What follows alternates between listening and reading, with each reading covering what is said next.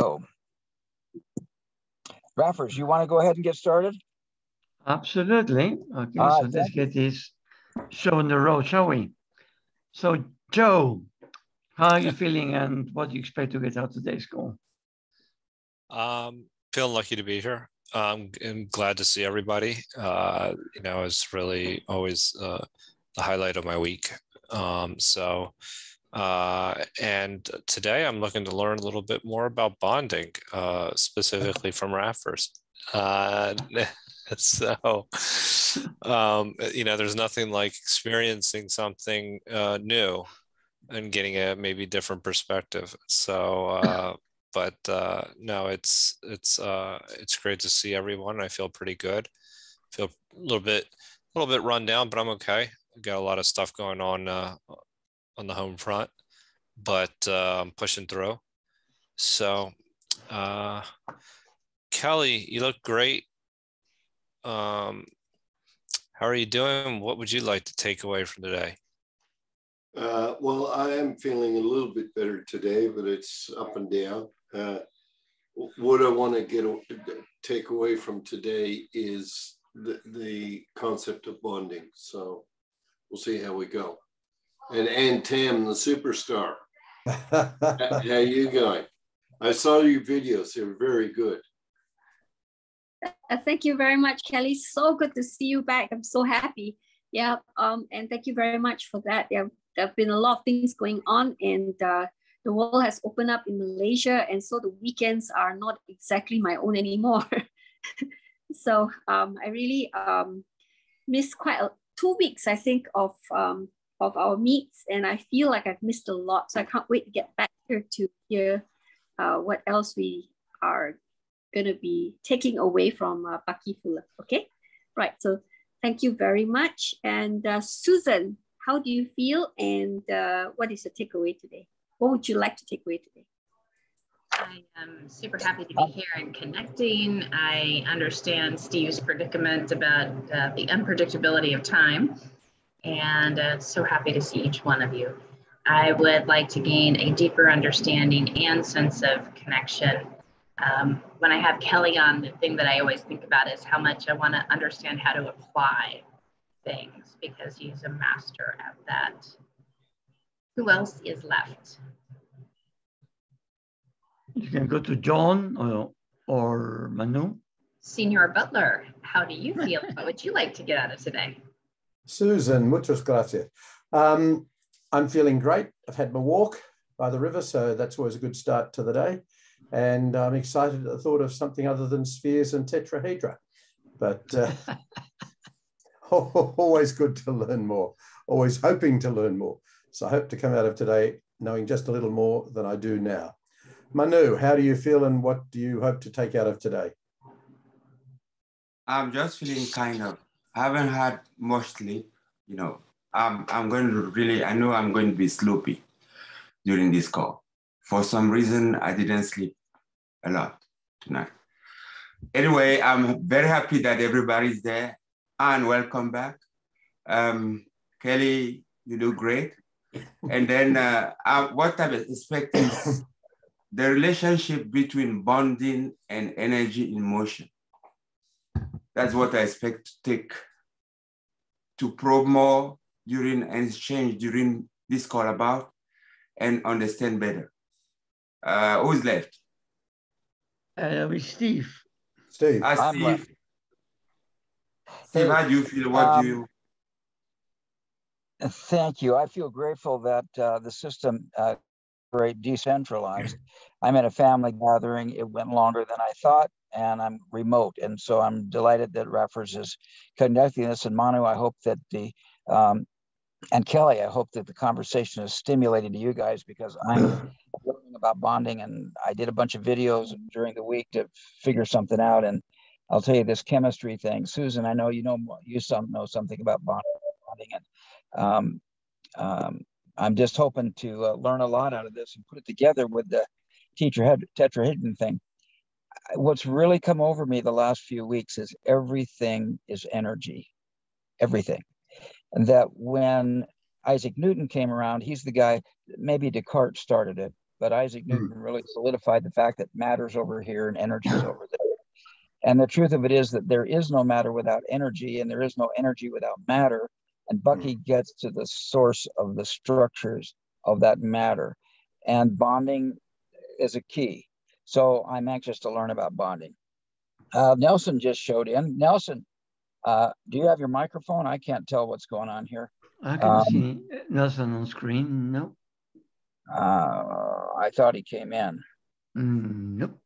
All right, He was did not there. come in. So, okay. Oh.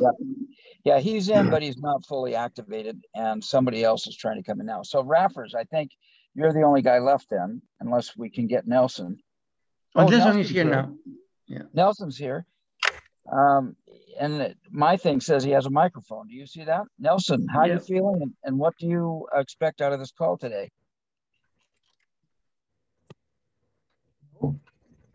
And Raffers, if Nelson can't answer, why, it's your turn. Okay, thank you. Okay. I think I go because he hasn't seemed to be active yet. Anyway, so actually, well, I don't know how I feel actually. I feel surprised that I've been running this call. Anyway, and what I expect today is to demonstrate what I learned once. That is the fact that you don't have to know anything as long as you show respect. And also that we all know a little bit about something. So I'll use, I guess, so both things come in handy at this stage. So what I expect is, again, just to support the call and make sure we get the most out of it.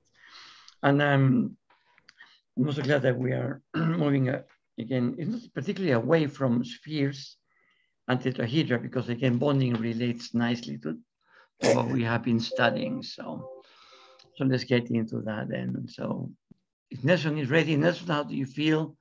And what do you expect to get out of today's call? Thank you, Rafa. Very well. Thank you for this call. And my speech today is more about characteristic. Thank you. And no, everybody's gone, Nelson. So thank you. Okay. So we are ready to start then. So let's share screen so I can show you my email. The thing is, I cannot make the text any larger. Let's see how that works. Can everybody see my screen? Yes. Okay, so it's not perfect, well, but I guess we have to deal with that. If I can read, I'm sure everybody can. So Johnny, would you mind reading for us today again? Certainly. Okay, synergetic. So read just the first paragraph, please. Okay. Synergetics, chemical bonds. Omnicongruence, when two or more systems are joined vertex to vertex, edge to edge, or in omnicongruence in single, double, triple, or quadruple bonding, then the topological accounting must take cognizance of the congruent vectoral build-in growth. Okay. Good. Now explain that to me. Absolutely. Again, well, let's see, comments or questions about this paragraph from Bucky? Yes, please explain what it means to me.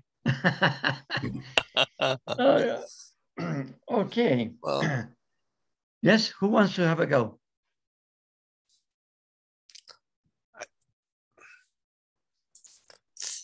Joe, were you about to say something? I'm trying to figure out how to best explain edge to edge, and figure out how that means to what it means for a connection and omnicongruence. And how that works with a topological accounting. Okay. I have some ideas.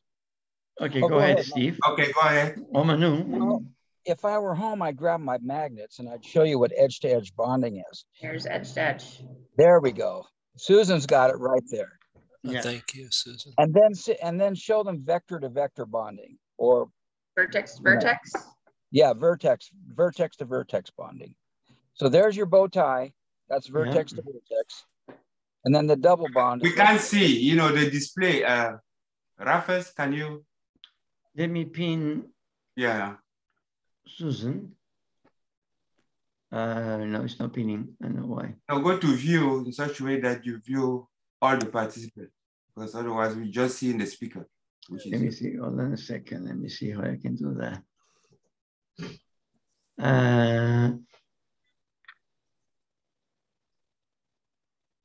This is a short one. That's a short one. Oh, this one? No. Oh, at least we can see Susan. If she's talking, we can see what she's doing. Yeah, okay, so here's vertex to vertex. And here is edge to edge. Now it's hinging with a double bond. And if it's only vertex to vertex, it has motion around each other while still keeping that vertex to vertex together. I have not built a triple or quadruple bonding yet.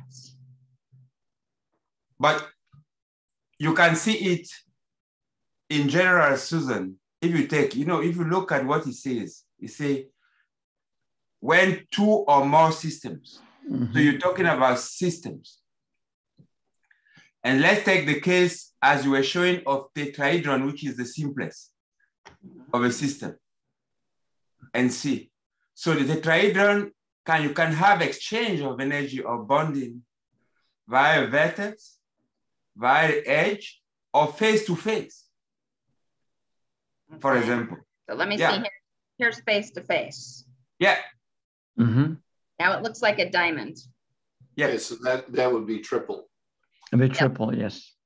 Because there's 3 bonds. Or the fourth one is that you can have a tetrahedron coming into another tetrahedron, but perpendicularly to it. In a precessive way. The core of it will be quadri-bonded. Let me see if I can. It may take me a minute to build that. So the other thing, Manu, what you just said is exchange of energy. And so you said exchange of energy. So when you say that, think about each one of these little tiny balls, the little dots, as being an energy point. And so we could actually extract some of those points as we do the bonding to kind of structuralize, to be able to think about the energy efficiency. If that makes sense. Yeah. I would say either, you know, I wouldn't even say exchange of energy. I would say share of energy. I think is a better word. Right. Because when you have vertex to vertex, if you take two tetrahedra, you bring them together, you have to take away your magnet. You have to take away one of the balls away in such a way that they stick together really well. So that was one of the things that I was thinking about, the efficiencies of nature before. So there's the 2 balls at the vertex, but I could sneak one of them out and they could share a node, a ball. And then you would have this conservation of energy. So there's just one ball in between. And that would, in some ways, I think that gives you something left over, which is this other ball, which could start another cycle. So that was an epiphany I had earlier this year. Wow. I totally agree. And if you look at a chart, I think I can show you one here if I'm going to go ahead and share and steal the share. And I'm going to share my screen. I'm going to show you a chart of what. Let me stop my share so you can share, Steve. Oh no, you have captured it already. You're ready. Go ahead. All right, good. So let me think here now. I'm going to share my screen.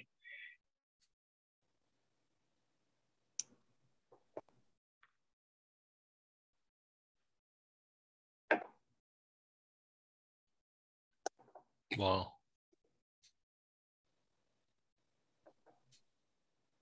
You guys see my orange circles? Did you see them? Yes. For a second. For a second, yes, we did. All right, good. Well, then I'm going to go over. So when you, and can you hear me now? There we are. And we can hear you. Can you We hear me can now? actually see now the spheres. Okay. So this idea, dropping that ball is critical to those two tetrahedra, because that's what creates the valence or the union. Something is missing. And when so two atoms connect, this is your standard view of how atoms share electrons. There has to be atoms that do not have, that are totally balanced. I wish I could explain this, but I've watched several videos. There are some that are totally inert, the noble gases. They're absolutely, they are succinct in themselves and they do not blend with anything. They don't cooperate with anything. They're on the right side of the element scale. Go ahead, Susan. We call them non-reactive. Yes, non-reactive, noble gases, they're on the right side of the element scale. And over on the left side, these are highly reactive because they are missing electrons in their outer shells. And so they are therefore either attracted, they're attracted to other atoms. And so these tetrahedra, when they combine, we're kind of emulating the fact that one of those balls drops out and they connect. That shows a valent bond or a covalent bond. And that's where Bucky's talking about they bond either at the vertex or at the edge. Mm-hmm. I don't know what the difference is between vertex and edge in terms of these standard models. So vertex to vertex is going to be a single bond, and edge is going to be a double bond. A hinge. Yes. I'm trying to make my magnets do a triple bond or a quadruple bond. So face. I'm going to stop sharing so you can see that. But Steve, it was very interesting. I would like. Okay, but you stop sharing because there was this idea that was very good. I can bring them back. Again, can you? Yes, share again, please. It's very important. All right. Let me see. Where was I? It's up here. There we go. Go ahead, Manu. Okay. If you look, at that reaction there, you have the two hydrogens and then an oxygen. Now, if you look at the representation of oxygen, on the outer perimeter of it, there's only 6 electrons, right? Okay. And we know that electron, that atom is twice negative. Oxygen free is twice negative. It has 2 electrons missing. Right? In the outer shell to fill in the outer shell. For it to be complete, you needed 8. Remember, 2 to the power of something. You needed 8 there. You don't have it. So what happened there is that you have that electron, that hydrogen, that has only 1, and the other hydrogen, they come together to fill that. And now if you look at the right-hand representation, the first thing that you see is that the total charge of it is 0. The resulting electric charge of the atom of water is 0, right? You had -2 plus 2, that is 0. That's what makes the stable structure. Secondly, if you're looking at that representation, why do you go away? Sorry, there we go. Okay, if you're looking at that representation also, when you have the atom of hydrogen, you see the 2 bonding is like a earring of a lady or something of the sort. You see the double bonding, and that in play there because you have the 2 bolts, which are the 2 hinges that you can see, and you can imagine that atom is actually playing on a hinge, like how is it turning according to an axis. Does it make sense? In fact, that example there shown is what's called polar covalent bonding. If that polar idea might have something to do with it, because down below there's an example of just covalent bonding. But what we're looking at with water is polar covalent bonding. Well, what is also important to understand is that on the left-hand side, you had something that is, in all likelihood, is gas, right? You have oxygen and you have hydrogen. That are free fluid. On the right-hand side, you have a liquid. We know that at normal temperature, that thing, it is stable as a liquid.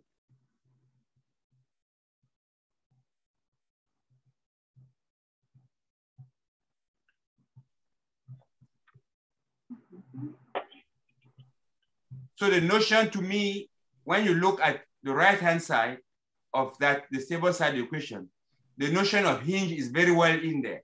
It's like two flaps. The hydrogen, if you had that in a, how would I say, maybe on a plane representation, it's like two ears, two flaps, like that would turn according to an axis.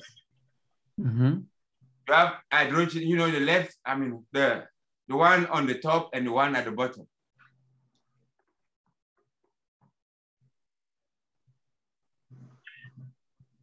It's like hydrogen hinging onto the oxygen.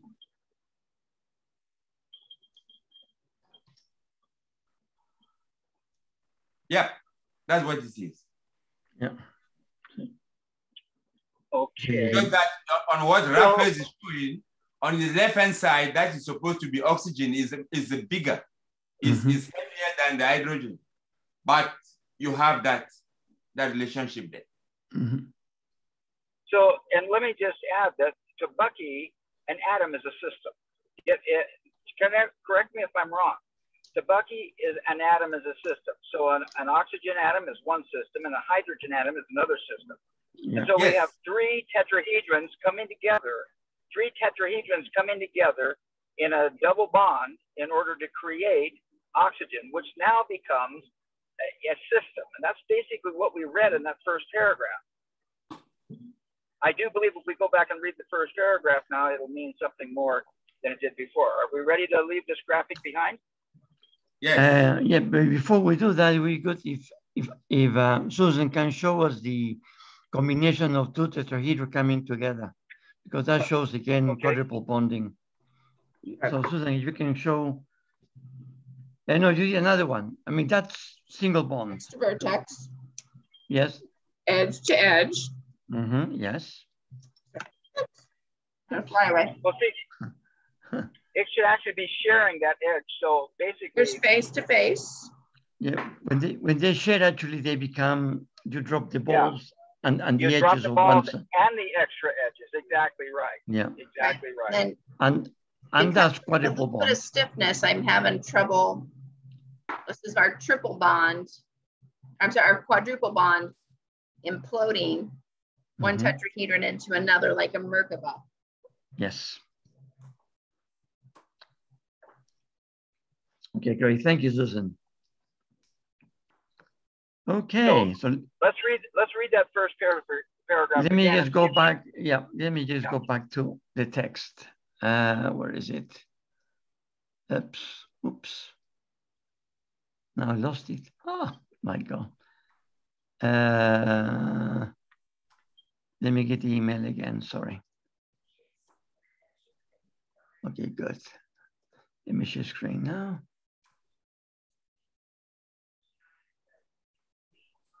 Oops, sorry. Let me get back to the email. Now, can we all see it now? Yes? Can you see the text? Yes. Okay, good. So let's go into the next paragraph, please, Johnny.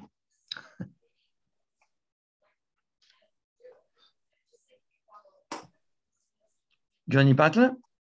I'd like to read that first paragraph again and see if it makes again. Okay, let's read the first one again and let's see whether that now is clear after all the discussion we just had. Or Johnny doesn't seem to be available, so... Yeah, I'm available. Okay, can you read again, please, the first paragraph? Yep. Synergetics chemical bonds. Omnicongruence. When two or more systems are joined vertex to vertex, edge to edge, or in omnicongruence, single, double, triple, or quadruple bonding, then the topological accounting must take cognizance of the congruent vectoral built-in growth. Stopping there or moving on? No, stop there for a second. So what I'm trying to break down each individual kind of concept in here. So we talked a lot about topology. That's way different than topography, because obviously each one of those systems with their bonding would have a different topography. And as I'm thinking about them having a topology which is omnicongruent, so it means omni meaning always, congruent meaning going in the same direction, same ratio of relationships. Mm-hmm. And so what I'm thinking right now is about Bucky talking about the tetrahedron as the most elemental structure and the vector equilibrium as the most expanded structure. Mm-hmm. And yet they would both be omnicongruent in their topology. And I think that that would still be the case even as Bucky talked about collapsing his big expanded vector equilibrium down into the quadruple bond, and then it expanded on the other side of that event horizon. Susan, you say congruence has a connotation of going in the same direction. You pronounce that word, right? Help me refine that. What is it? What is it socially that it represents? To me, it's cooperating, system cooperating to achieve something. Systems cooperating. When you cooperate, you share resources. In other words, you create bonds.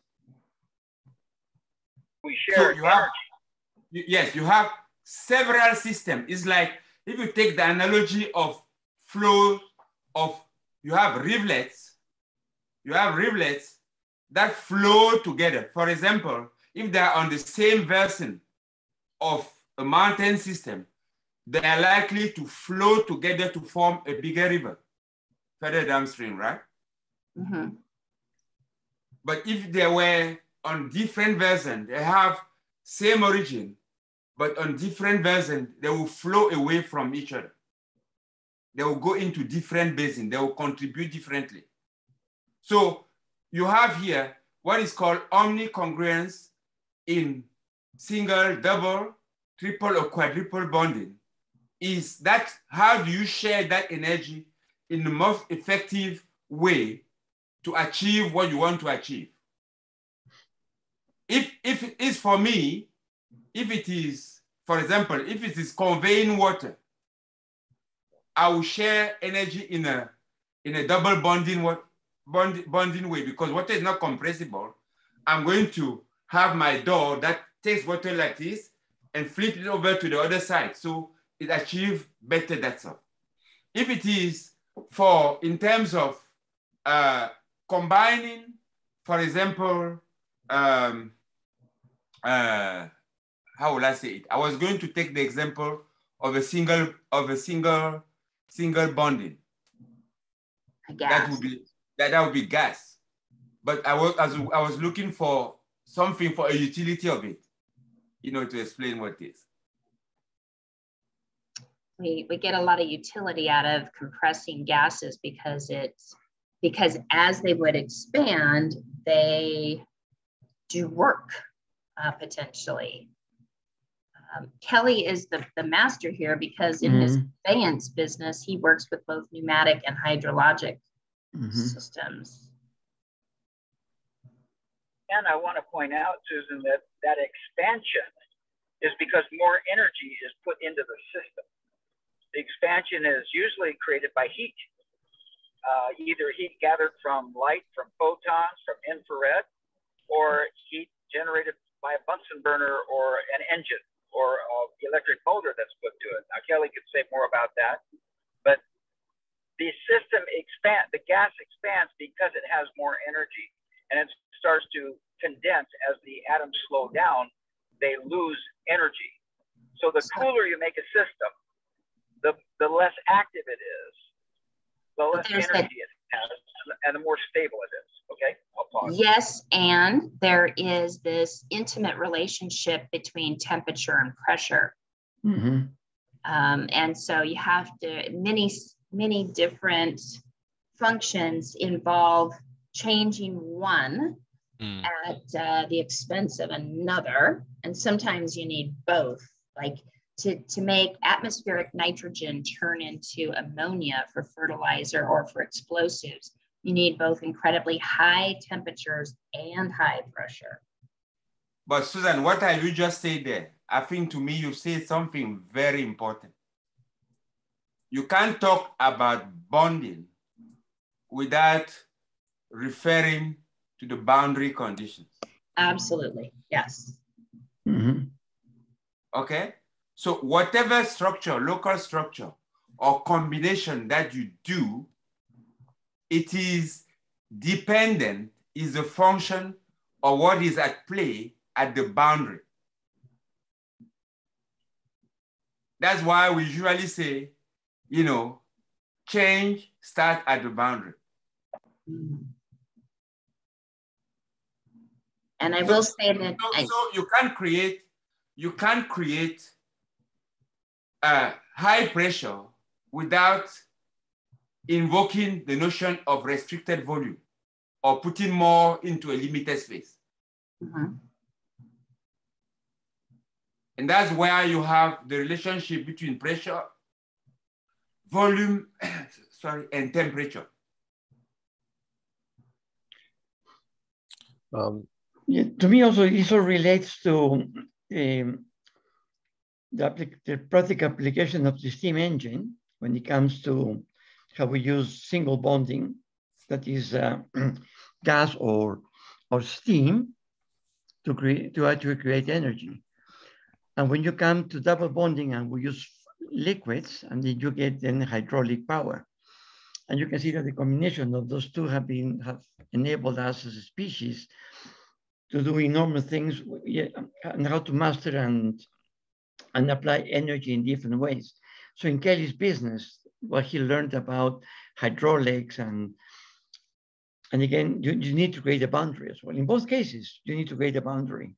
You want to create and master and channel energy to make it more effective or efficient.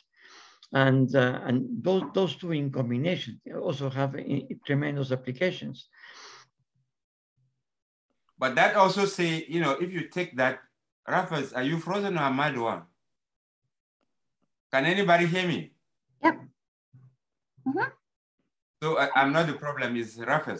So what I was saying is that in terms of if you bring that to the social realm, what is important here is that, you know, there is always at play compression and expansion, right?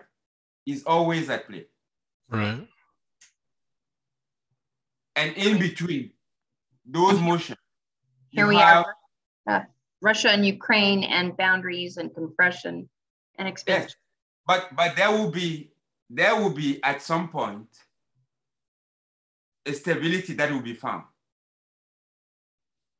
That is a kind of structure. These things are bouncing until there is a discrete stable condition. That is anti-entropy for a while.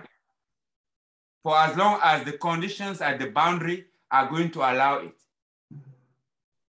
And that's why there is a constant, if you want to preserve that, there is a constant need for you to be aware of it first and secondly, do things that tend to maintain it. That's where the term maintenance comes from. You have a system, you have to maintain it. You have to understand what it is, and then you have to maintain. You have to have a proactive system and processes to maintain. That is to have your anti-entropy as durable as possible.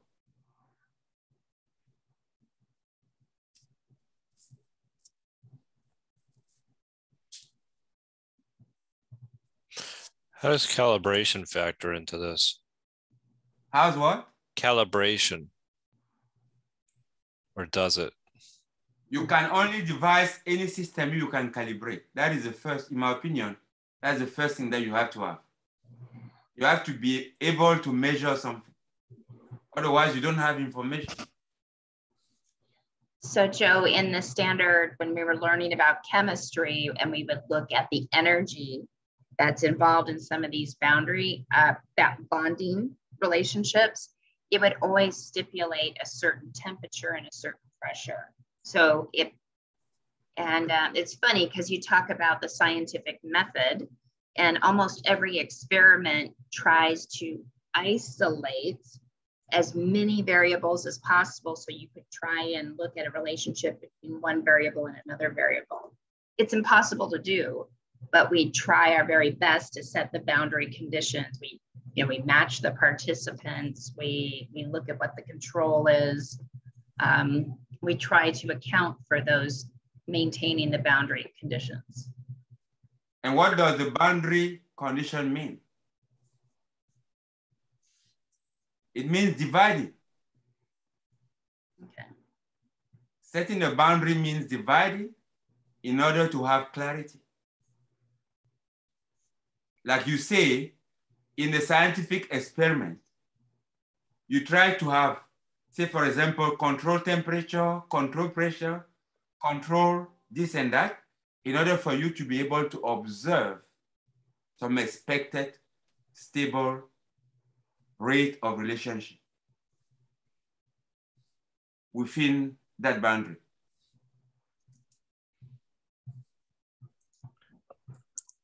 That's the way I see it. You know, it's not, I don't see like bonding as a bond standalone. Like gas, yes, we can talk about gas as gas, but you have to see it within the context of interaction and things changing, actually even changing state.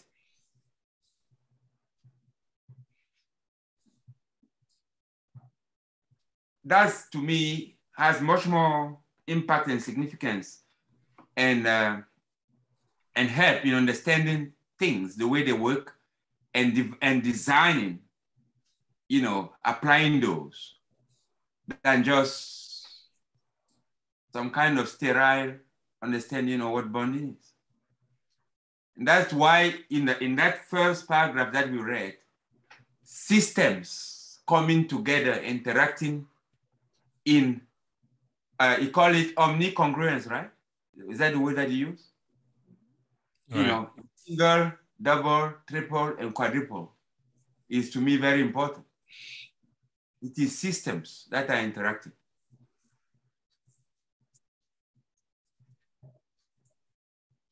If I can say, when I think about it, I think of a nuclear blast. And at the center of a nuclear blast is 14 PSI, which you think that's not, 14 PSI, you know, is very, very, very small. Yet look what it can do at the center of a nuclear blast. And it takes in, and you have this bubble, and then from that, you have different ratings. Like if you look at the next level up from the nuclear blast, it might be 6 PSI. Then it goes out further, it might be 5 PSI, 4, until it finally echoes away. But in that, you can see everything that you're talking about, because it's all happening. Everything happens, it's congruent. You may not like the nuclear blast, but it demonstrates, you know, you can actually see the various zones or the various boundaries that happen from the nuclear blast. And believe, you know, when you think of 14 PSI, if I put it in a hose it would barely get a squirt. But put in a nuclear blast, it will knock a large building down. So it depends on circumstance. You know, where is it happening? What's going on?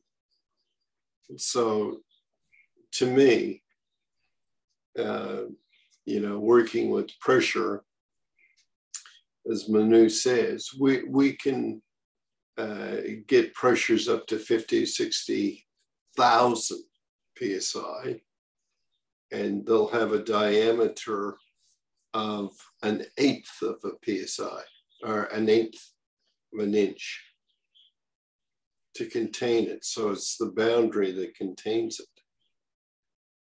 So when you start to look at it like that, you start to see very different relationships between pressure and everything else. But I can tell you that when you're looking at taking 60,000 PSI and containing it, the fittings that you have to use for that are enormous. Exactly. But they hold a very, very small space. But to anchor them to anything takes a hell of a lot of, you know, if it's 1/8 that I'm doing, it's probably a 3-inch nut that's holding it, that screws into it, and its seat face and everything else that goes with it. But when you look at it like that, you can see all the different happenings, if you like, between the relationships. And I think it depends on relationship that you're dealing with. So it's as congruent as I can be right now. That's the way I see it.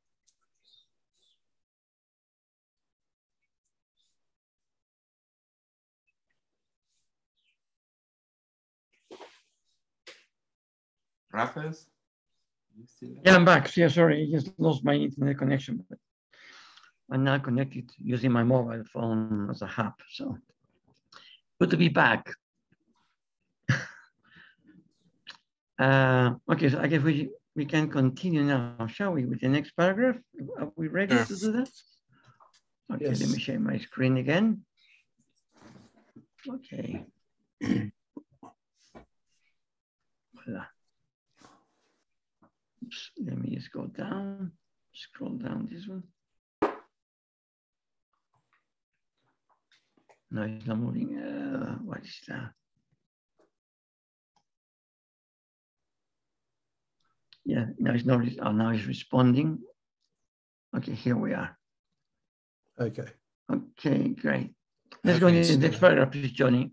Yes, okay. Single bond. In a single bonded or univalent aggregate, all the tetrahedra are joined to one another by only one vertex. The connection is like an electromagnetic universal joint or like a structural engineering pin joint. It can rotate in any direction around the joint. The mutability of behavior of single bonds elucidates the compressible and load distributing behavior of gases. Okay. Thank you, Johnny.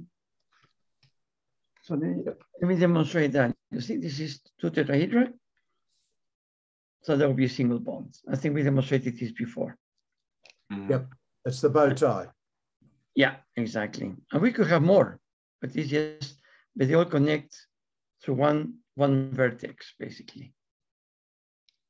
There's also something that it says here, is like an electromagnetic universal joint. See, is it still there? See there? You know, it is like a torus, isn't it?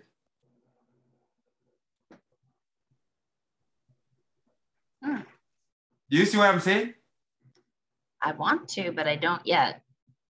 Well, I mean, the energy can flow in all directions. That's why I say, you know, it is like an electromagnetic universal joint. And that also explains the fact that you can distribute energy through gas to a whole system. They pass everywhere because vertex to vertex. So it's flowing radially all over. Energy is flowing through that radially. That's actually what makes the bow tie. Because if a bow tie is two systems that come together at one point, at one edge, energy is flowing in all directions, radially, in and out. That's the way it goes. So that's the very definition of a torus, isn't it?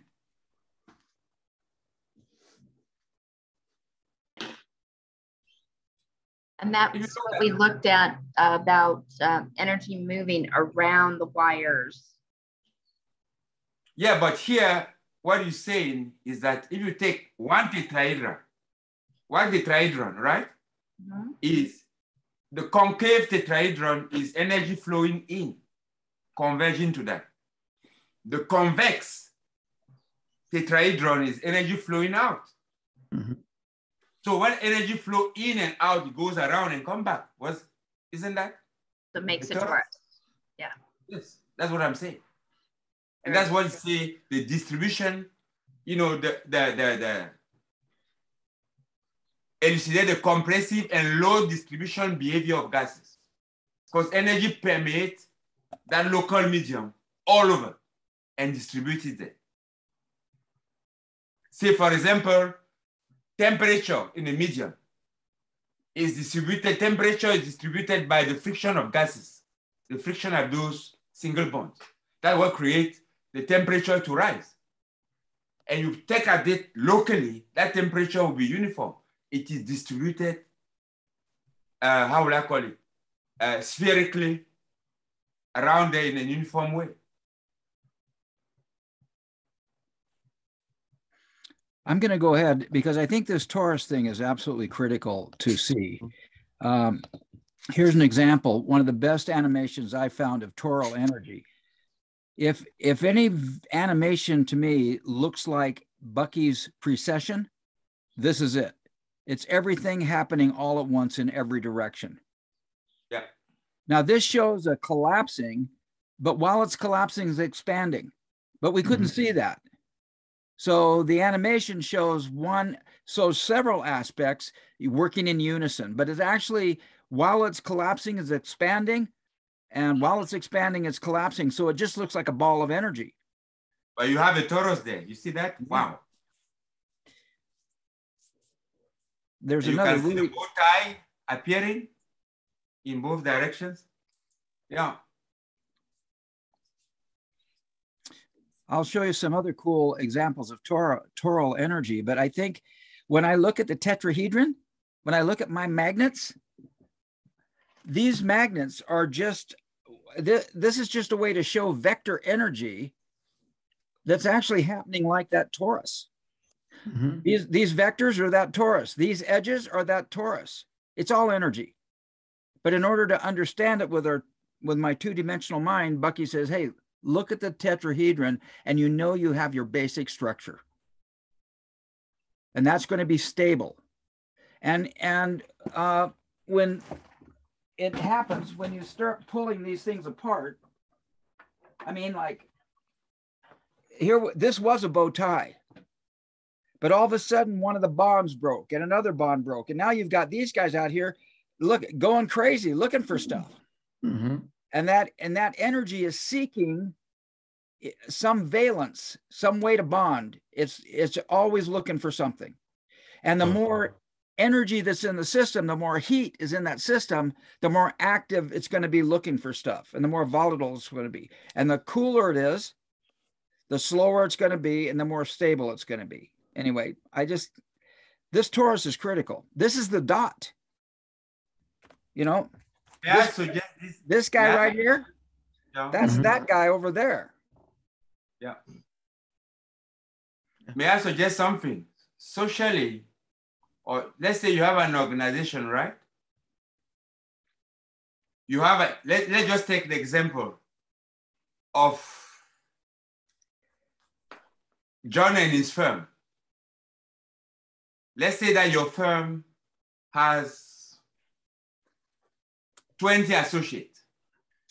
Beautiful. Okay. Now, from time to time, you will need to have one-to-one with an associate. But there will be a time when you need a convention. That is, everybody sitting in a hall and somebody present. Do you see the association of that and bonding? I see the one-to-one as alike, let's call it a quadruple bonding, in that you are communicating very intensely to one person something, and you are coming out of there, your expectation is to come out of that meeting understood completely in a way that is very solid and in detail what you wanted to communicate. Now, when you want to talk to the firm-wise, you put all of the associates and maybe the support staff in an auditorium and you communicate. There is more like a gas that is distributing a certain energy all space-wide. I don't know if it makes any sense. Yeah. I think that's a good analogy. This is a system, right? Therefore, this could be this. It just depends on how I'm calibrating. Isn't that right? Yes. Yeah.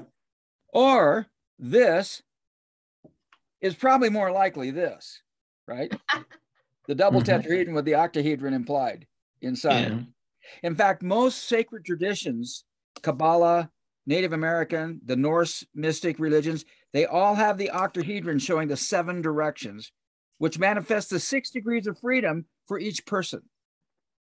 And so I love it, because now we come back to if I'm on one-on-one with my employee, if I say, here's what I want to do you want to do it? The guy says yes or no. I got nothing, because that dude is a tetrahedron. He's got more energy over there, or that lady has more energy. And if I just ask one silly question, I'm better off to say to this guy, hey, if you had this problem, how would you solve it? And then stand back and see how that energy guy is going to put it all together. And I need to realize I'm not just talking to one thing here, that this guy's got other aspects too. And the more I connect with this person, this lady, this guy, the more I bond. I can bond at 1 level, or I can bond at 2 levels. You know, it's kind of like I have an employee at work. They're good guys. They're a teammate. I bring them home and have dinner with them. Now I've created a new bond, right? Maybe I'll marry one of them. I don't know. Maybe that's another bond. I don't know what that would look like. That's got to look something like this with an atomic explosion in it. That's what Wayne did. In a factory, where you have a certain process and a certain order for things to be done, that is almost, I don't know how many, you have to lock everything clear, neat, because one mistake bamboozle the whole stuff. Yeah. Like if Susan is going with a team in surgery, there's no room for mistake. Is there, Susan? You go in there, even if an emergency, with all the cases that you've been through, you have rehearsed. You can't be asking for a scalpel and somebody send you something else. Or you can't afford to leave something, a needle into somebody's body. Or I don't know what, I'm just saying things. But what I'm trying to say is that in that context, everything has to be synchronized, everything has to be related multiple ways in a way that is locked into delivering a result. Right? Now, if you are playing a lab with some stuff, you can have more flexibility, right? You can try here, it doesn't work, you try something else. You don't have that latitude when you are in a surgical room. Does it make sense, Susan?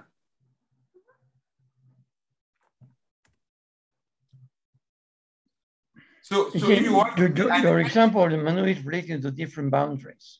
Yes, basically. So if you want to be an effective surgeon, you better be a prepared surgeon. There's no way to be an artistic surgeon. No way. Well, I hope my surgeon's an artist. I hope they're a robot until it's time to make that, till the vector equilibrium goes apeshit, and it's time for that surgeon to make an intuitive, artistic decision on what they're going to do next. What do you think about that, Susan? Both are required. During the preparation, they can be artistic as they want. Once in the theater, they have to be a robot. Really, they have to be a program. You know, that is say, if there is this reaction from the patient, this is what I do. Right? Manu, it would seem to me that you're talking about an evolved, but really when you're looking at it as non-evolved, it doesn't matter. It's going to happen anyway. Yeah. That's for sure. You know, it's like the more you say this is going to happen, this comes from what we know. Right. And as we know it, we label it. And as we label it, then we can keep doing it in a certain way. But what happens when that label doesn't work? Yeah. Well, we have to change the pattern. That now becomes your bonding. Yes. That's your single bond is always searching for new things. Your double bond is doing that. Your triple bond, your quadruple bond, they're all going to happen whether we like it or not. And to say it's us, it's the human race that says there's a way to do it, and we'll do it this way. Right. That makes sense. Yeah. Yeah. I'm really, or if we're ready, I'm stoked on this Taurus thing because Joe asked about calibration. What does calibration have to do with this? And it seems to me it has everything to do with it. It's just like what Kelly was just now saying. We take a look at a situation, we have this past experience, we give it a label, and we keep doing that system, and it'll keep working until it doesn't. Yeah, exactly.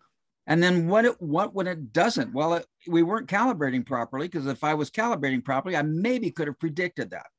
But I can't predict it because it's not part of my experience yet, because I'm a freaking human being and my brain is trapped in the past. I'd like to share some more. Yeah, but before you mention that, Steve, important word. Okay. We cannot predict. We can be predictive. Yeah. Yes, that's what I was going to say. That in the process of applying, you can start seeing that by calibration, that is no more working. It's not going to work at a certain point. Cool.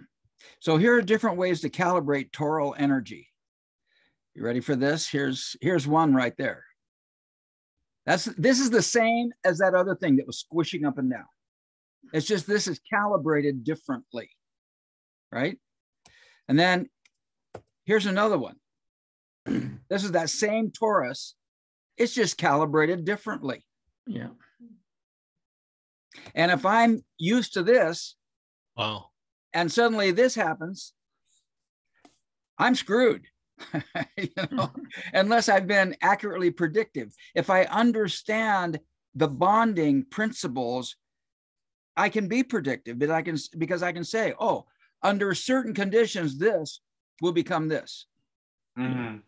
Right. And then here's another one. This is the same thing. This kind of looks at the toral energy from the pole. Yeah. So I thought those were kind of helpful. I've got more of these too, where those come from. But calibration is really all it is, because I think that's why Bucky wrote his books, was to help us start to calibrate. Yeah. And also, when you show that, I can see triangles as well. Oh, yeah. And tetrahedra as well. Yeah. It's all triangles. I have another one here. I'll show you in just a second. I'm all excited. If you can't measure, you can't do anything. Yeah. Maybe you can do something once, but you will not be able to repeat it. Yeah. That's the point. If you want to repeat something, yes, you have to calibrate it. Yeah, exactly. But if you don't want to repeat it, just let it happen. Yeah. Yes. Because it probably will. There's Murphy's Law, right? If anything can happen, it will happen. Yeah. And then there's O'Leary's Law. O'Leary's Law is higher than Murphy's Law. O'Leary's Law is Murphy was an optimist. You get it, O'Leary? Okay, good. Okay. Okay, you're going to share now your screen so we can continue with the next paragraph. Yeah, what paragraph are we are? Thank you, Raffers, for sitting in. Doubles. My family appreciates you. Oh, thank you for that. So it's going to double bond then. Johnny was helping with the reading. Go ahead, Johnny. If two vertexes of the tetrahedra touch one another, it is called double bonding. The systems are joined like an engineering hinge. It can rotate only perpendicularly about an axis. Double bonding characterizes the load distributing but non-compressible behavior of liquids.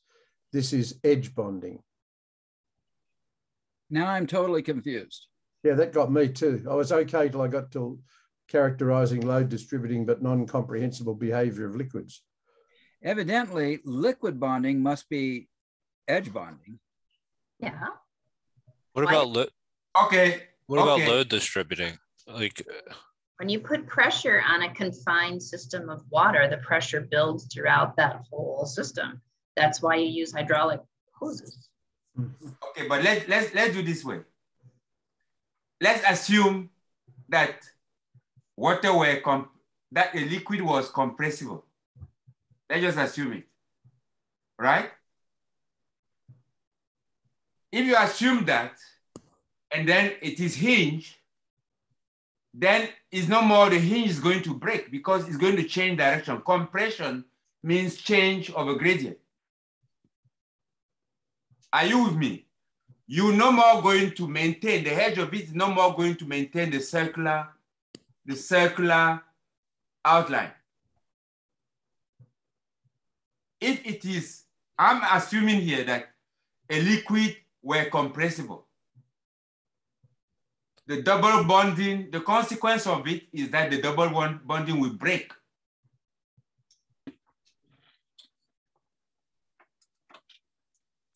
Do you get that? Yeah. If a liquid is compressible, that is, it is changing direction, basically. Because compressible means that the gradient has changed. Depending on the force that is, say for example, when you take a gas in a balloon and you press around it, it compresses. When you relax, it expands. Right? It means that the gradient distribution of a gas into the system, the gradient is the same in all directions, but compared to one direction is broken. Whereas in water, when you take a liquid, you say it's non-compressible, you maintain that, you say you are maintaining, say, the axis, the poles. You have the poles, that is constant, and you have then circulation of energy at a constant rate by it, around it. So it's not compressible.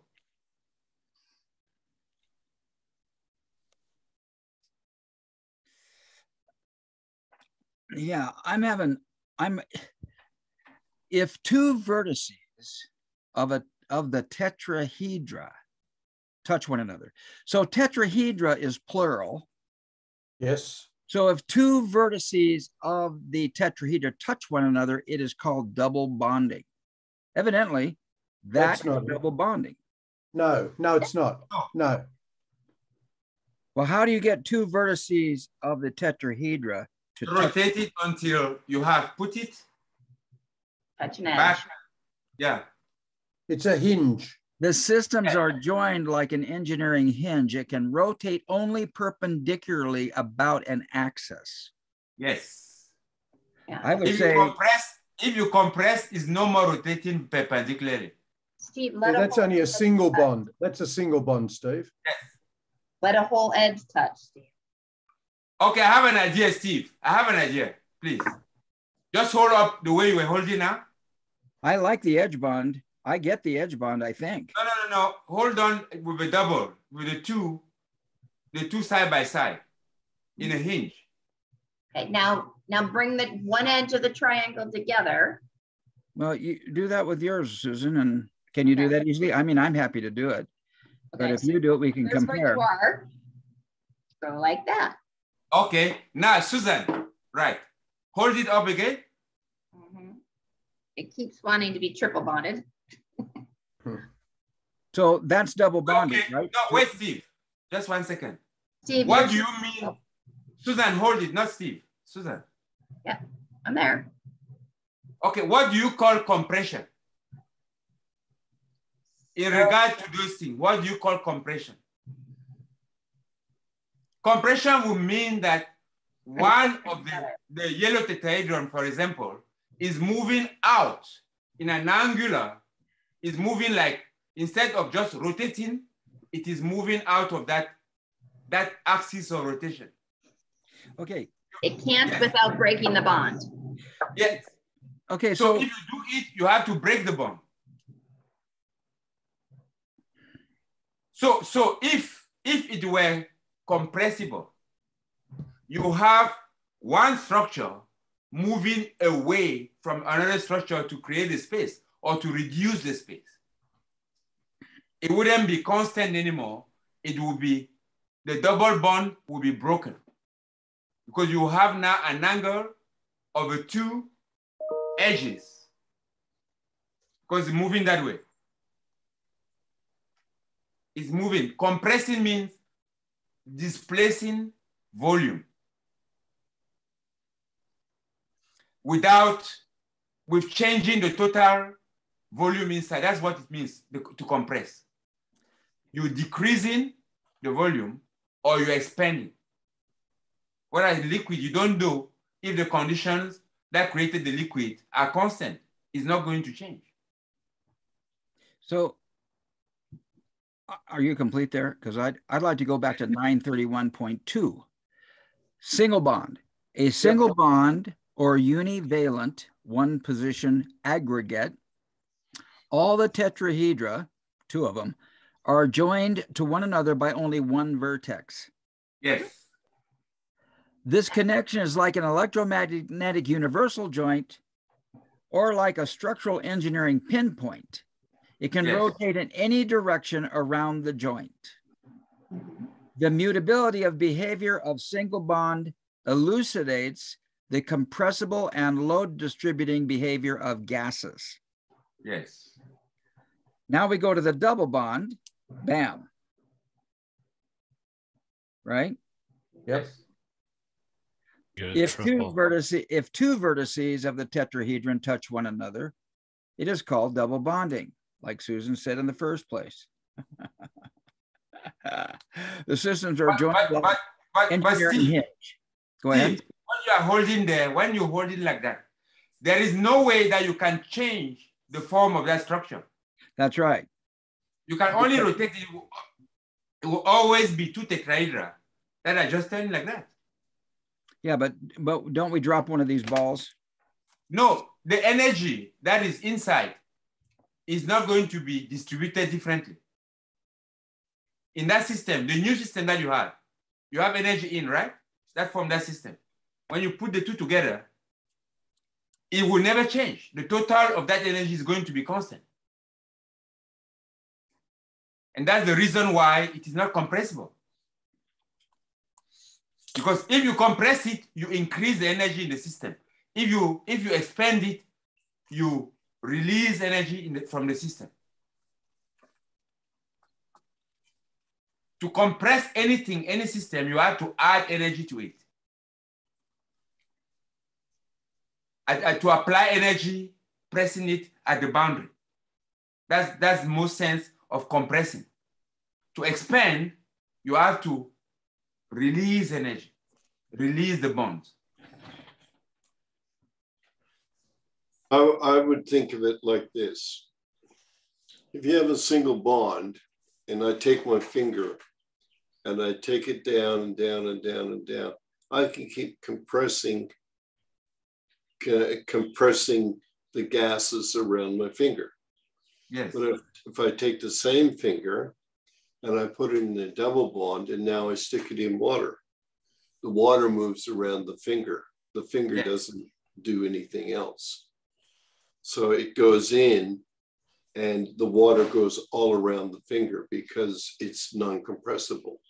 But where it compresses, you can keep compressing down and down and down with the finger. But if you take the finger and stick it into water, the water goes around the finger. That makes sense. So in a single bond, do I lose one of those balls? I thought I did. Yes. I lose a ball. Yes. Yeah. They share it. They share. All it says is you don't need it, Steve. Yeah. And so when I go into a double bond, I should be losing two balls. Yes. Because they be sharing each other. Yes. It's a higher energy event.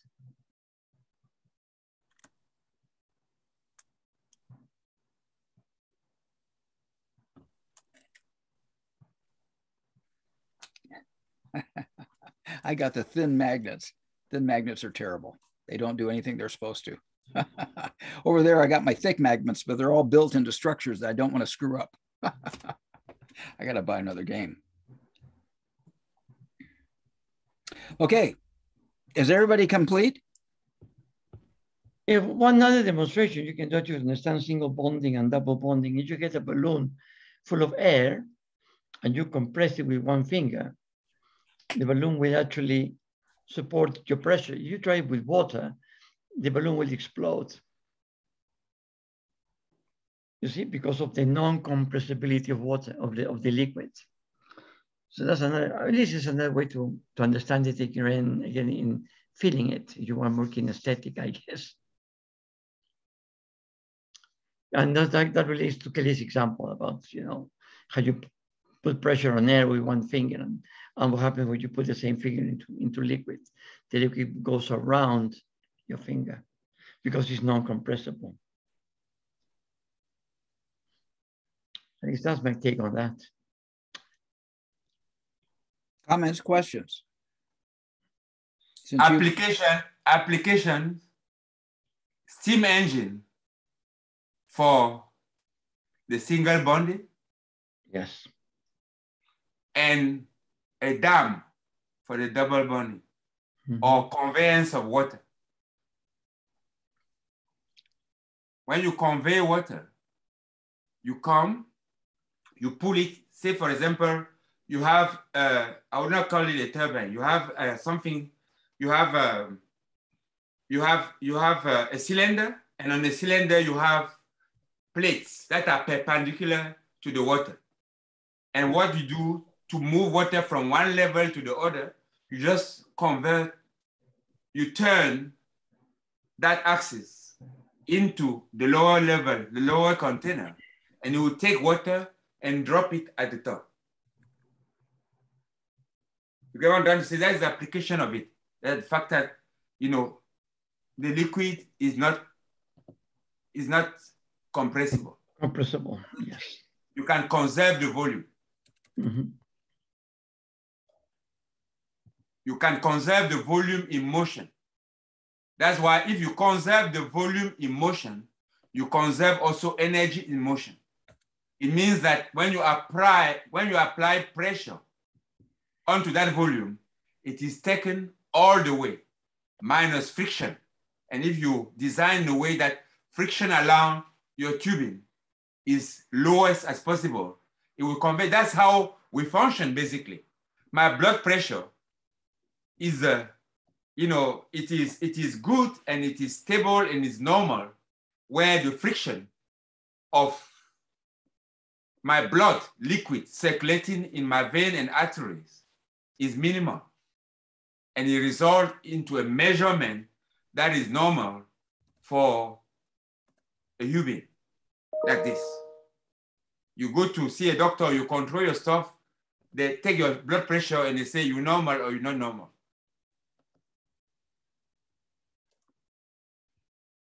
That's the principle. We are, in our system, the blood is complete hydraulics. That's what it is.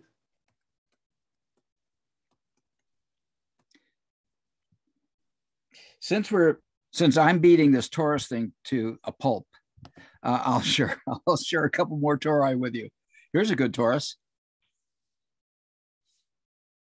Yeah. That's interesting, huh? Yeah. I mean, if we talk Bucky's precession, like anything can freaking happen, right? We have spin, orbit. We have expansion, contraction, torque, and reverse torque. We got everything going on at once. Here's another one. There's another torus right there. Oh, That's wow. that's how electromagnetic energy flows around magnets. Here's another torus. Voila. Oh, wow. And then my final torus for this evening, maybe, is this guy here. Except I didn't like this, so I actually built a slide where I put that one there and then put a copy of it flipped over. So it went up the center and down the center at the same time. And it came down around the edges and up around the edges at the same time. My brain likes to see things simplified, but the fact of the matter is it's all beyond my comprehension. And this is all tetrahedra right here. It's just how I look at it. If I want to perceive the vectorness of it, I might grab a tetrahedron. Anyway, thought I'd share those. Shall we continue reading? Yep. Okay. Here we go.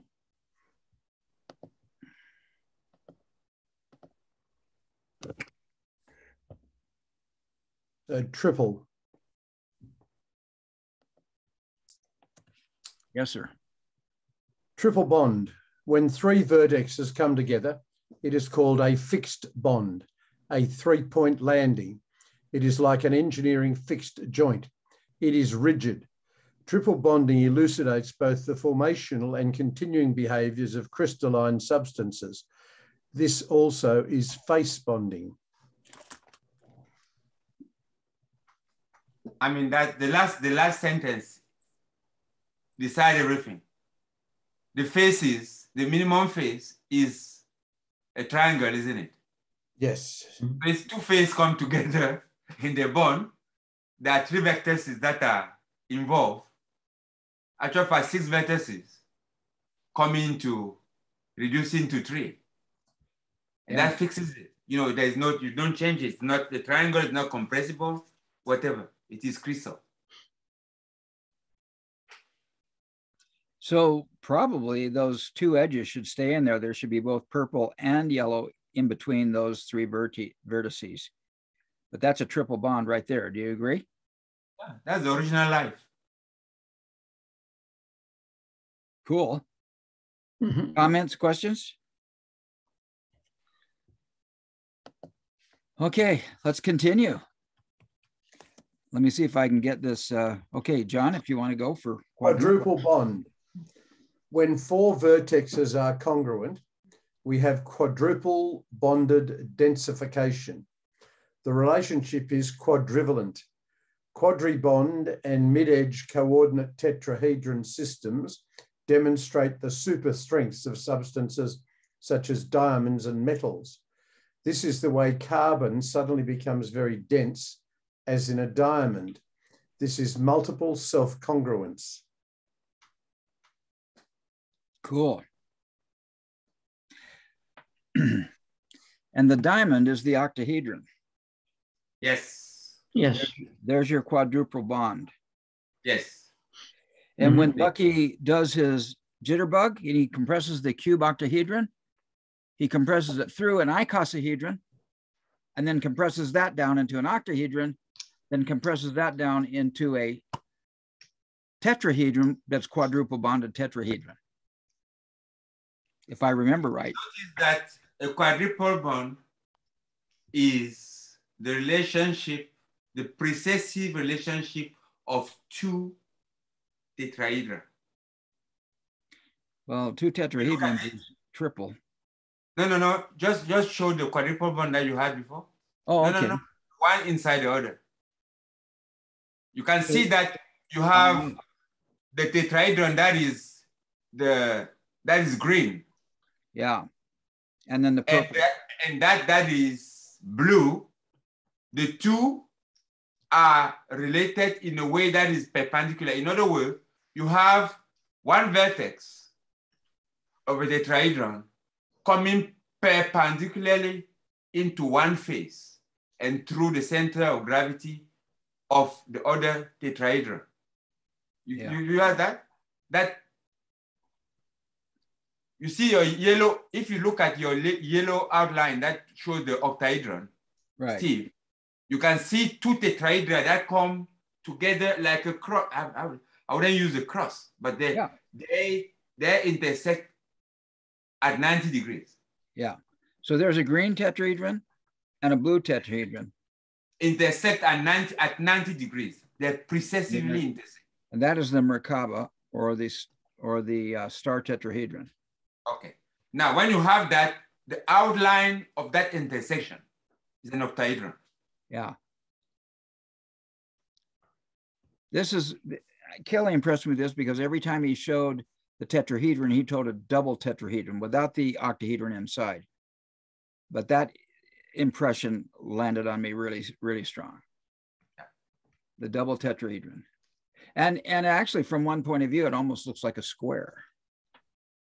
Yeah. You know, It's a hinge bond. Yeah. This is where this whole thing could sit inside of a cube. But the cube is not stable. This sucker is stable. And if the cube is stable, it's because this is inside of it. I think. I don't know. No, for any cube to be stable, you need to put struts. And usually the strut tends to lend to the cube some of the strength of the octahedron that is inside. Yeah. Because a strut will link one face of the cube to the other in an angle.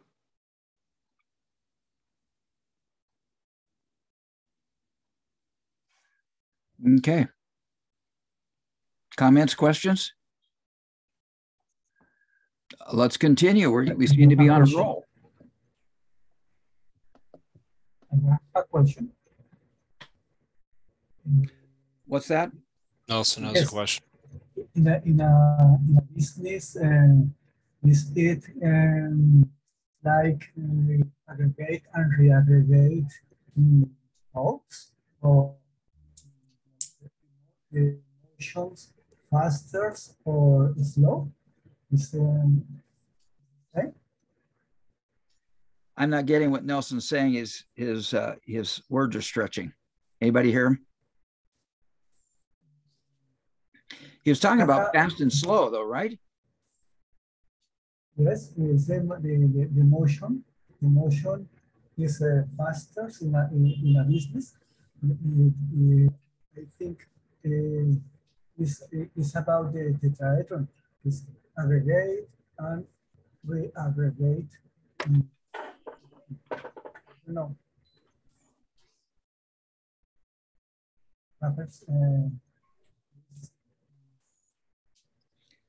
I'm not understanding Nelson's question. Is anybody, or his comment, anybody understand what he's saying? I have a hard time hearing. Forgive me, Nelson. Nelson, speak in Spanish and Rafael will translate. Yes, please, Rafael. Okay, yes. Sí, lo que quiero decir es que si esto es lo mismo en que negocios, el agregar o reagregar en los procesos que hace que sea más rápido o más lento la producción, digamos. Well, I cannot hear him very well, but I think what he's trying to say is that as you aggregate and reaggregate, you can have more speed or less speed as you do that. That's his point. As you aggregate and re-aggregate, you can have more speed or less speed. Yes. Yes. Yeah, that's what he's saying. Yes, that's correct, Nelson. Okay, thank you.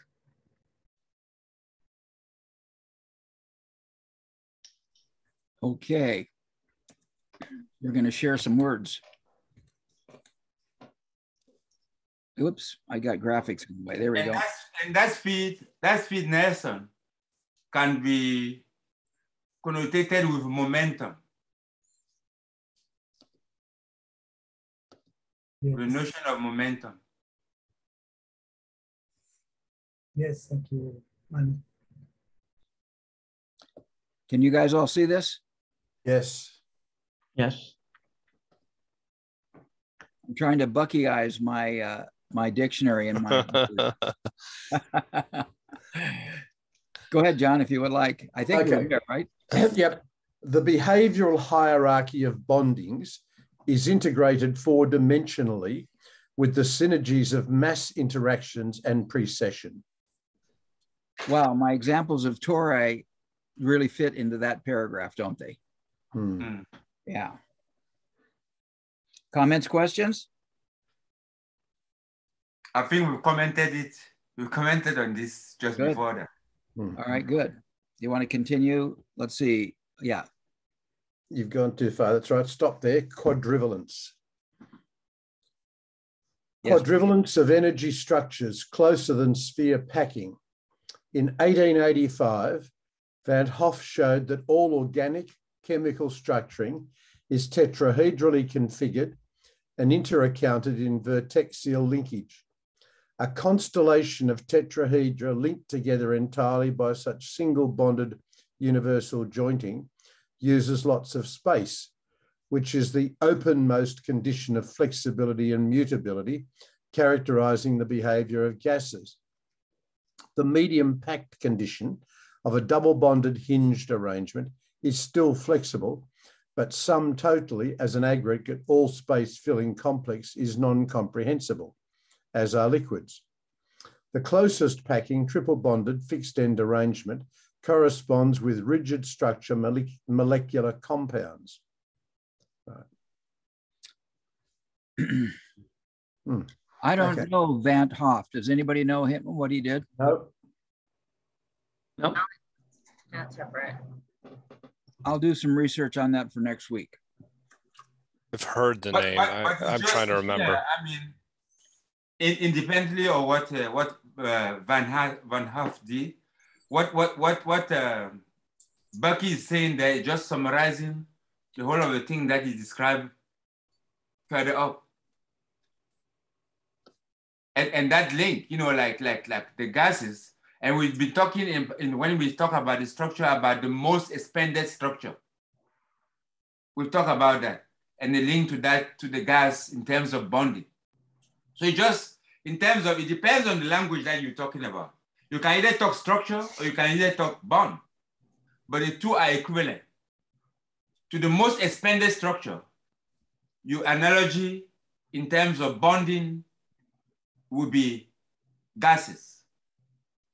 To the medium, you know, expanded structure, the medium structure, it would be liquid, double bonded. And to the crystal, or it would be, or the tetrahedron, it would be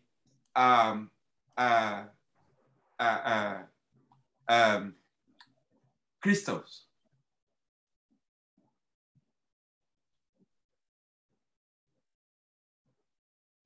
So there is a hierarchy there. So in bonding, you can have the same hierarchy as we talk about in terms of structures, in terms of jitterbug. You remember that? I think that's from the vector equilibrium down, down, down, down to the 4-bonded tetrahedron. Yeah, let's do the jitterbug and see if it means something more now than it did before. Here, shall we go ahead and show that, or shall we have a discussion before I show it? I think it's a great way to end the call. So if we have more discussion, because he mentions bonding and compression, and there are a couple of things. I actually spent about 4 hours on that video, and I actually scripted it, and I actually have drawn little pictures. Like at one point he talks about diamonds, and he talks about ridgepole diamonds. I don't understand what he's talking about, but it seems he's talking about a rhombus which has a phi ratio in it, which the octahedron seems to have. And as he collapses, there's a lot of cool things going on. Shall we watch the Victor equilibrium? Let's watch the Victor equilibrium. Are we ready for that? Yeah. Here we go. Share screen and full screen. No, I got junk in the way here. Sound and roll.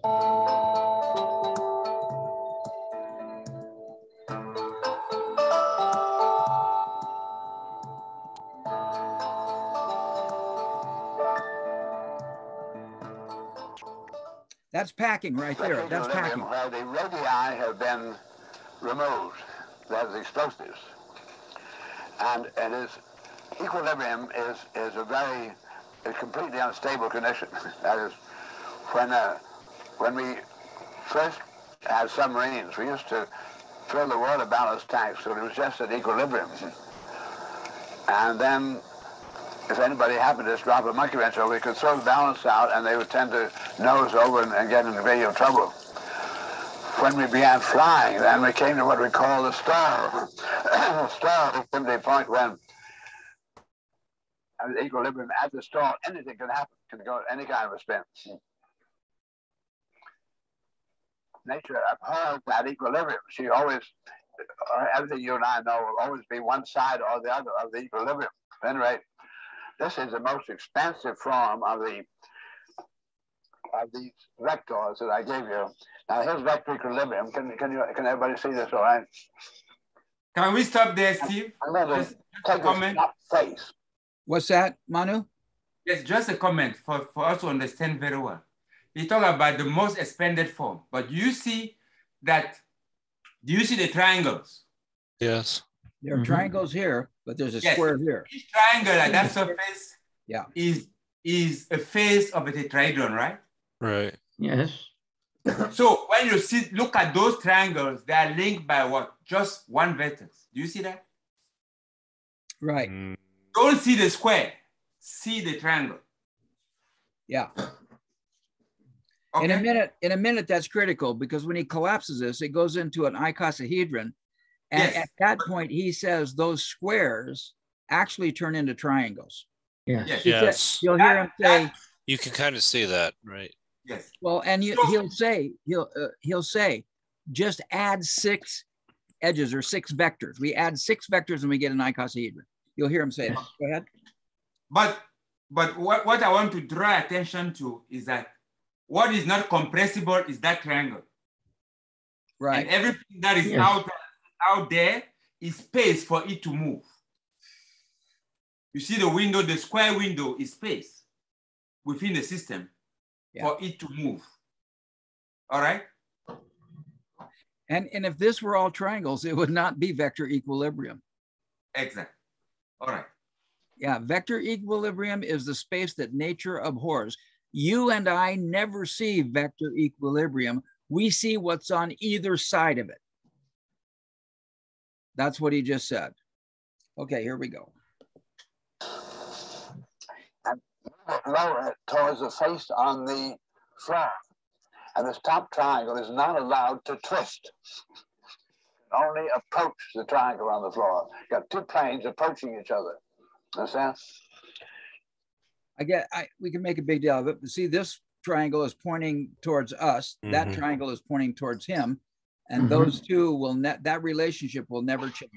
Imagine an axis going down through this from the center of this face to the center of this face, and these two never twisting. Everything else turns. Is defined there. There is defined what you call the pole. Right. The polar pair. That's what is defined. Every system needs poles in order to define. That is the reference in order to define the motion or the position later on.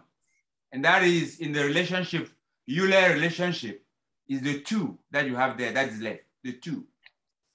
Wait a minute, did you say Euler relationship? Yes, Euler relationship. Between vertices, faces, and edges, there's always two remaining. Faces plus vertices minus edges equal 2 for any system. Okay.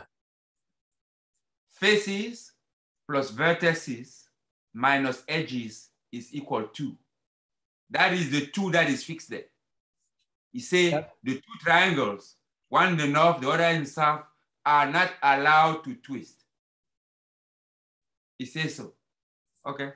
So even when they collapse, there's one triangle up here, one triangle down there. That's the two-ness. Here we go. So this means this vertex will always be towards you. Yeah. And vertex in the floor is towards me. So I'm going to do this. Suddenly, it's collapsed to where the square are changing. They become diamonds, then ridgepole diamonds. Now the distance between the vertexes is such that the line is exactly the same as the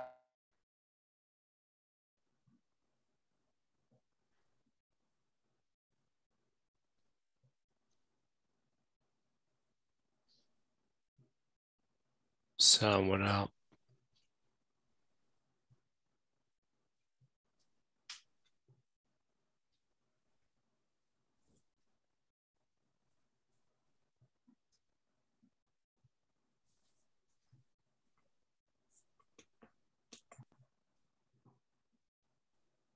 We lost the sound. Yeah, I thought it was just me.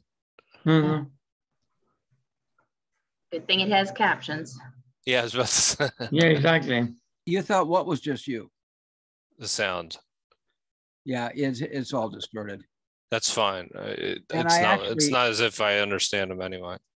Well, and I actually found like one or two little things where I don't think he was saying what the caption said. Pretty close. Oh, well, that's a problem. Yeah, and it is a problem. So when that square squishes, it becomes a diamond, and he starts talking about diamonds. Yeah. Yeah, and that's where you get the icosahedron shape. And I can pull up an icosahedron. Maybe I can do it right now, so that you can see what, because it's all blurry. It's out of focus there. Icosahedron.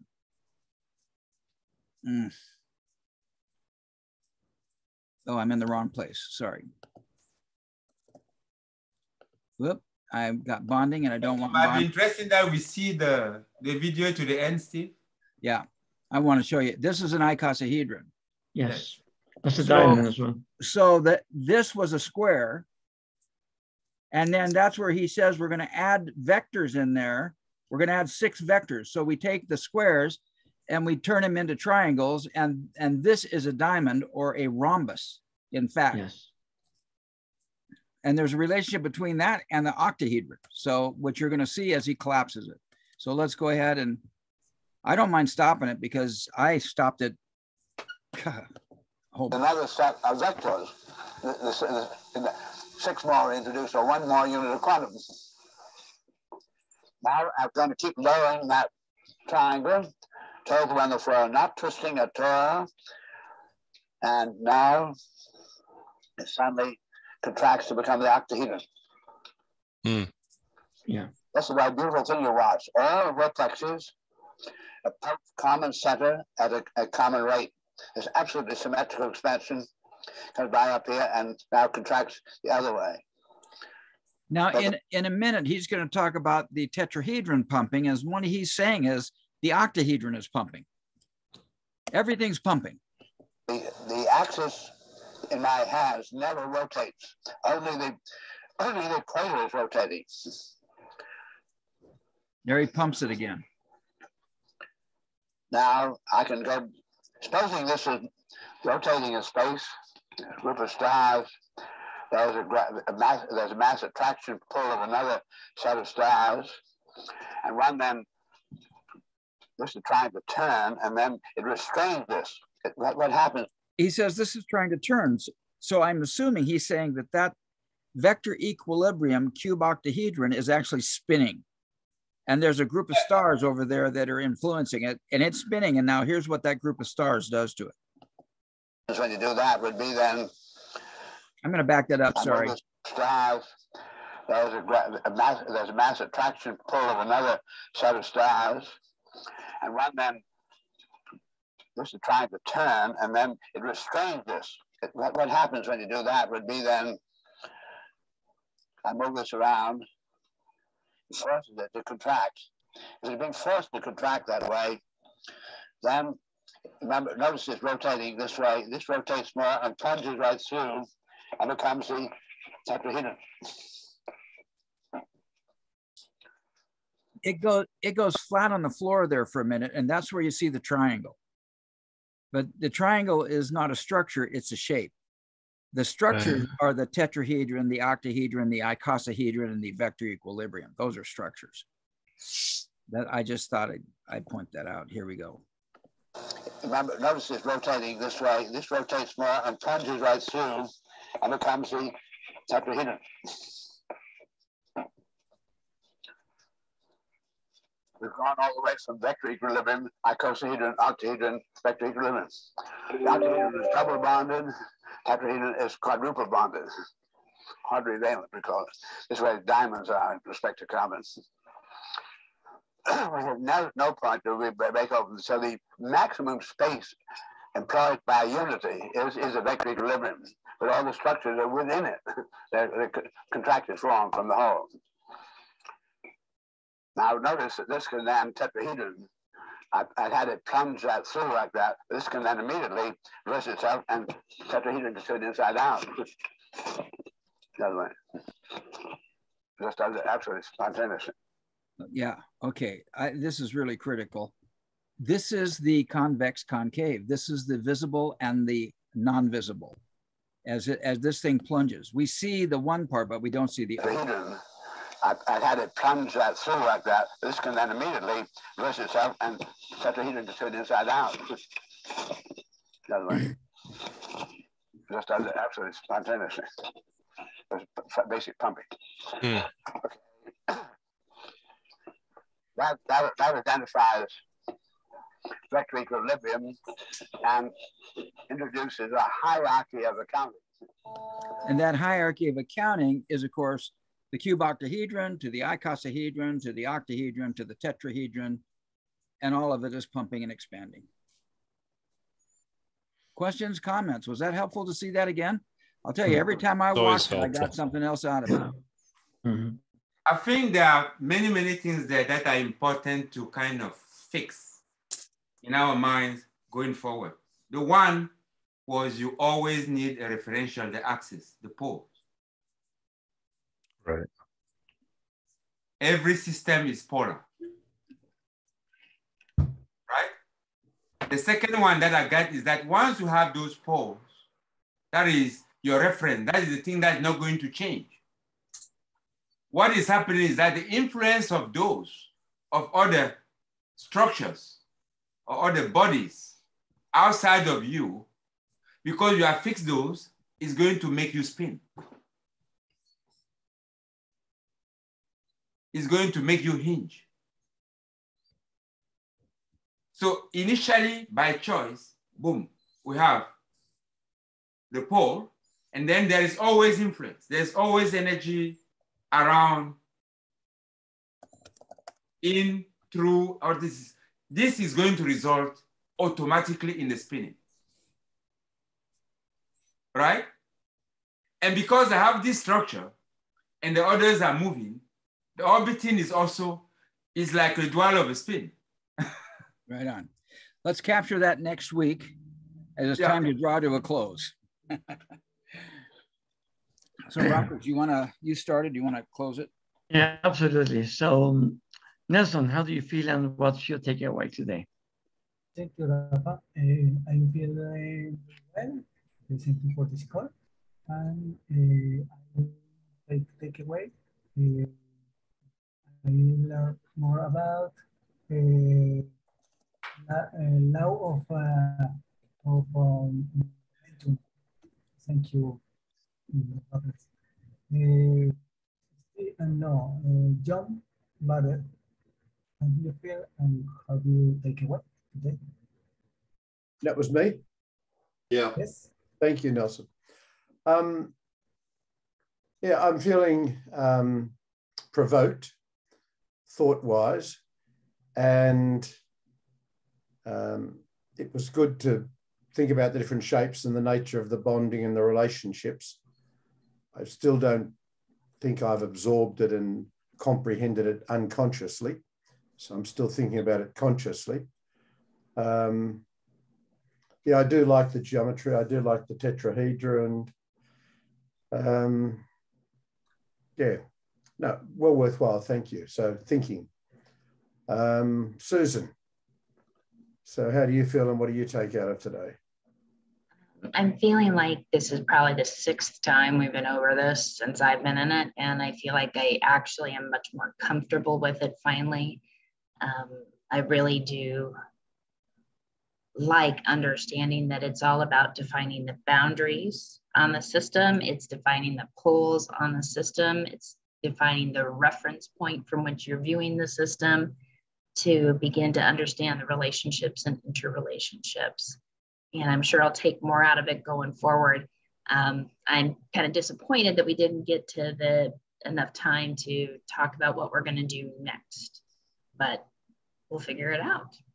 Joseph, how do you feel and what are you taking away? Thank you, Susan. So I don't know, I got an echo there for a moment.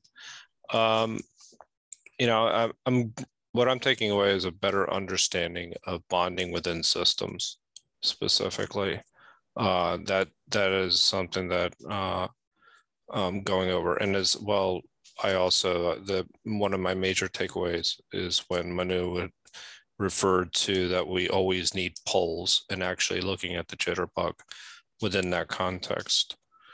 The importance of calibration and boundaries as well is something I feel like a little bit more comfortable with than I did coming in, and just understanding, you know, single, double, and triple bonds. I mean, I'm still not clear on that. That's something I need to get complete on, as Steve would say. And but it was a good call. It was a good call, and I really appreciate everybody, you know, showing me specifically their magnets in the beginning, starting with you, Susan. So very much appreciate everybody's participation in the call today. Glad Kelly made it through the whole call, and it's good to have you back on a regular basis as well. Manu, how are you, my friend? How do you feel, and what are you taking away from today? I feel a lot better than I thought I would feel during this call, because really, you know, I'm not used to having sleep, at least. But I think it's very important. Thank you all. Thanks, Steve, again. And thank everybody for giving your best into this. What I take away from here is actual fact, the design of thought. Because there we touch on the notion of boundary, energy that is always there flowing in, out, around. We talk about referential poles. We talk about system interacting, always interacting. And we talk about the hierarchy of that interaction. without forgetting that we talk about the prerequisite for it is that you have to be able to calibrate from the fact that it is something that is repeatable, that is repeating. So, and then there was really, to me, I don't know in epiphany, but something that's not usually, they taught us in geology that rocks are inert, right? But it's not inert. It is just a form of life that is locked very tightly, and that will evolve into something else, right? So that is something that really into, when we designing and we know these kind of things, it really helps us into doing better with less. That's what I take away from here. You know, without really understanding the complexity and how the principle to me and the hope is that we can do better with less, and we are doing better with less. So that's what I take away from here. Who hasn't been? Kelly, how do you feel? What do you take away? How do I feel? It's hard to say. I got through the call. That makes me happy. Yeah, it's. I don't really know what I took away from it, but I know I took away something. So there you go. Reference. How do you feel and what do you take away? Thank you, Kelly. Naturally, feel great call. What I take away is, again, this great application of getting information, getting our brains to store and retrieve, and then relate and interrelate, because we related very nicely when we studied our own spheres and angles and 360 degrees, etc., into bonding and the jitterbug. So, and that relating and interrelating created, in my case, more clarity. Again, I don't fully understand, I mean, many of Bucky's concepts, but again, I have a greater understanding or much closer understanding to what he's trying to say than I did before this call. So I was grateful for that. And the great power of these calls and what we discuss, and again, how we bond together as a group. So I can relate that as well. How each of us is a sphere, and how, as we relate to each other, we create bonds, metaphysical bonds, actually, as well as physical bonds. And that through and that happens through a call that connects many different points on the planet. So that's always great to have. So very grateful for that. So I guess it's just you left, Steve. So Steve, how do you feel and what's your takeaway? Well, I'll tell you, talking about all these bonds, having gotten these magnets, these are magnets. These balls are just steel balls. Mm-hmm. This whole conversation is so much more meaningful to me because there is so much power in that thing right there. Yeah. And this thing spinning around until I held this crap in my hands and not realize how this energy is so interactive and so everywhere precessioning. And then all of a sudden there's a bond. And the nature of that energy changes. These magnets were absolutely critical for me to understand that. And to understand that this is a tetrahedron. Oh. And to understand that a tetrahedron is 4 of these frickers with energy going every frickin' which way, concave and convex, visible and subvisible. I actually think that my brain is changing. I think these calls are changing my brain. I'm so grateful for being invited to these calls. Wow. And so, and we have just a couple minutes. In the email that went out, we talked about the possibility of looking for more input on what you want to discuss next. Now, we've gone from these structures to bonding. I think we could spend a little bit more time on the bonding and the jitterbug and the icosahedron. I think we really can do that. But it would be good to take up some other topics. One consideration was, and I don't want to put anybody on the spot, so I'm not going to say anything. So if you have a topic that you think somebody who hasn't been attending would be interested in, put it out here, especially if you want to present. But if you don't want to present, that's okay, because we'll figure something out. Just make a good suggestion, okay? You guys, nowhere do I get this relationship. Nowhere. All the entire universe is energy connected. There is entanglement everywhere I go. And my body thinks I'm separate from you. And then all I have to do is remember nothing is separate. Everything is freaking connected. And I'm so honored to be with each of you. Thank you. Thank you. Thank you each for sharing. Yes. And you're 2 minutes early, so that's good. 2 minutes. Bye-bye, everybody. Bye. Bye. Take care. That was even with a rant at the end of it, Raffers. I even ranted at the end, and we're still 2 minutes early. That's good, yeah. But that was good though. Yeah. That was a good call. Yeah, great. Thank you.